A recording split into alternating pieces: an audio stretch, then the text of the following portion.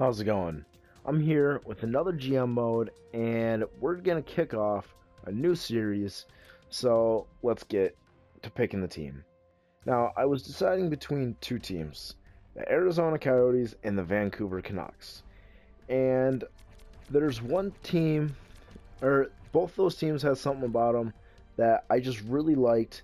Vancouver, I could do a full rebuild, but that would take too long. So Arizona, they already got the prospects in place. They're on the upswing of their rebuild. Like, they're starting to climb the hill, and I think they still need a few more pieces. So I would love to use them, and that's who I decided to go with.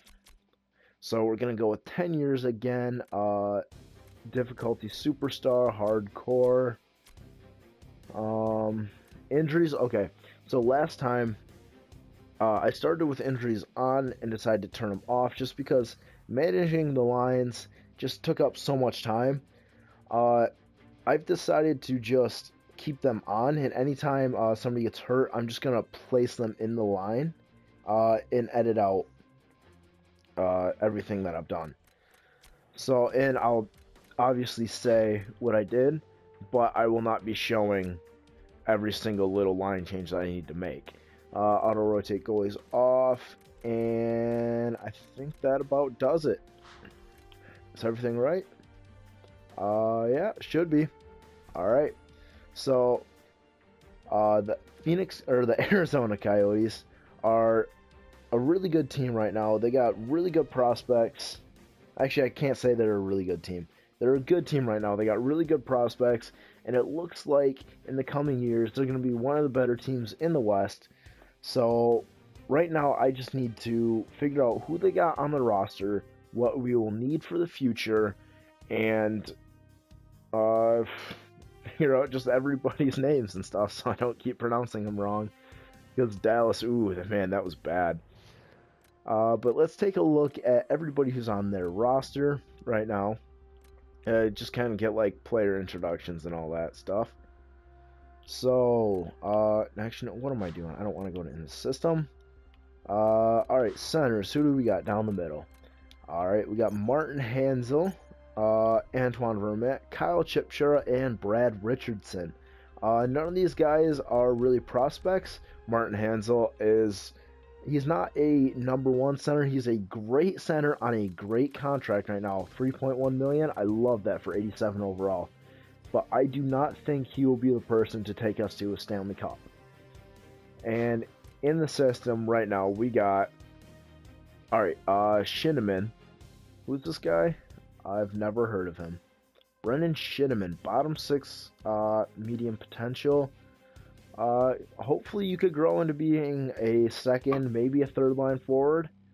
I don't know. But the big one right here, Dylan Strome, picked third overall in last year's draft. He's got medium elite potential. This will be the guy that takes us to a Stanley Cup. So, but he's only 71 years old, so he's still got quite a bit of growth right there. Gaudet, he's only got AHL potential. I'm not going to worry about him. Dauphin, I had him in Dallas. I like what he can do. I've seen him grow when he's on a computer-controlled team. He always gets really good offensively, and he can put up 30, maybe 40 goals while playing on the second line. I don't know if we'll see that same growth because we didn't once I got him on my team in Dallas. Maybe that's just because I used him wrong. But I think he could become a solid second or maybe third line forward for us, just like he was before. Merkley. I don't know this guy. Nick Merkley, picked in the first round last year, 30th overall. I don't know too much about him. So yeah, there's his stats. Maybe he could become a second line forward for us. I'm not exactly sure. He's only 18 years old. He's got plenty of time to grow. So, and Ryan McInnes, is he Al McInnes' son? I wonder. Picked in the second round in 2014. He's 19. He could become a solid second, maybe third line forward for us. He's got high bottom six potential. So, alright, let's look at the left wingers. Obviously, you got Max Domi right here, son of Ty Domi. Obviously, he's a fantastic player, having an amazing rookie season right now. I don't think he'll win the Calder. Still hoping for my boy Larkin to win it, but look at those puck skills. They're off the chart. He's a fantastic player picked in the first round a couple years ago. A lot of their core group of guys on Arizona are very young, and they're trying to develop them through their own system rather than making trades for other pieces. So I really like that. He's got good offensive awareness, decent shot. I'm looking for him to be our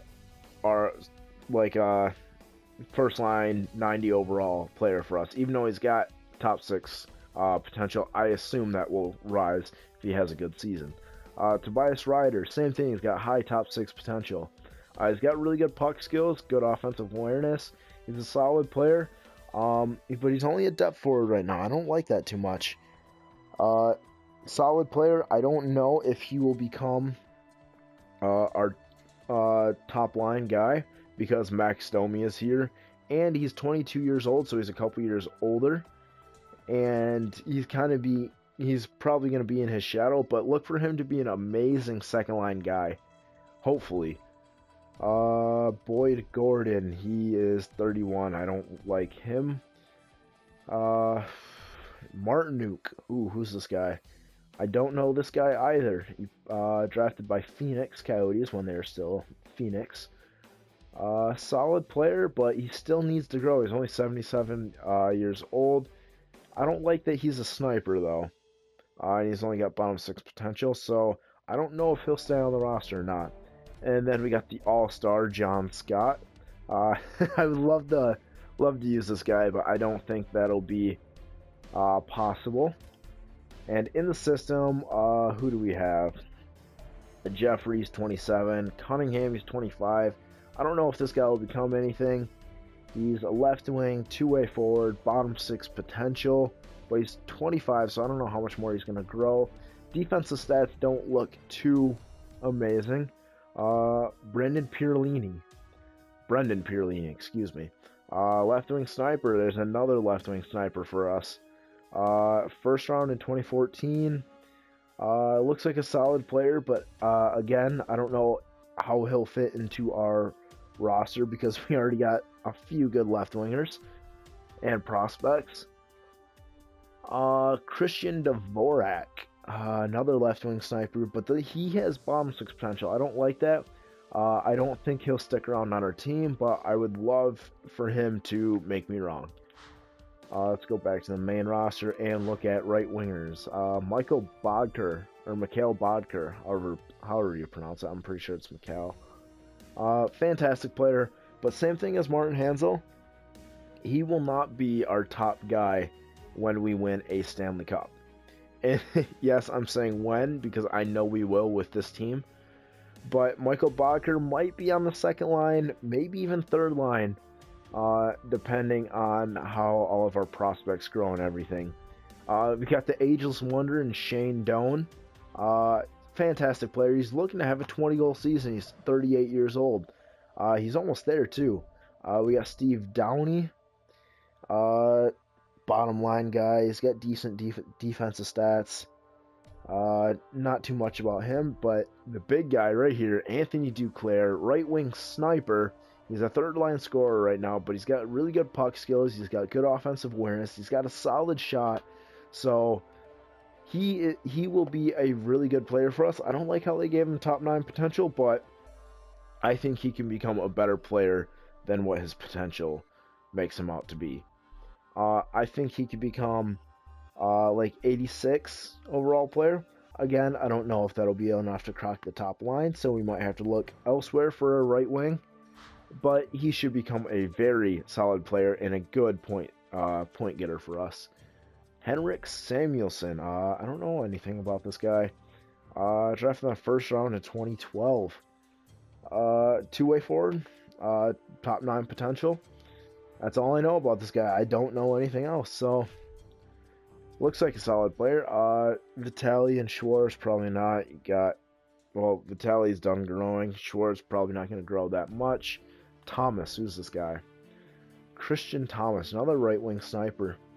This team's got a lot of snipers.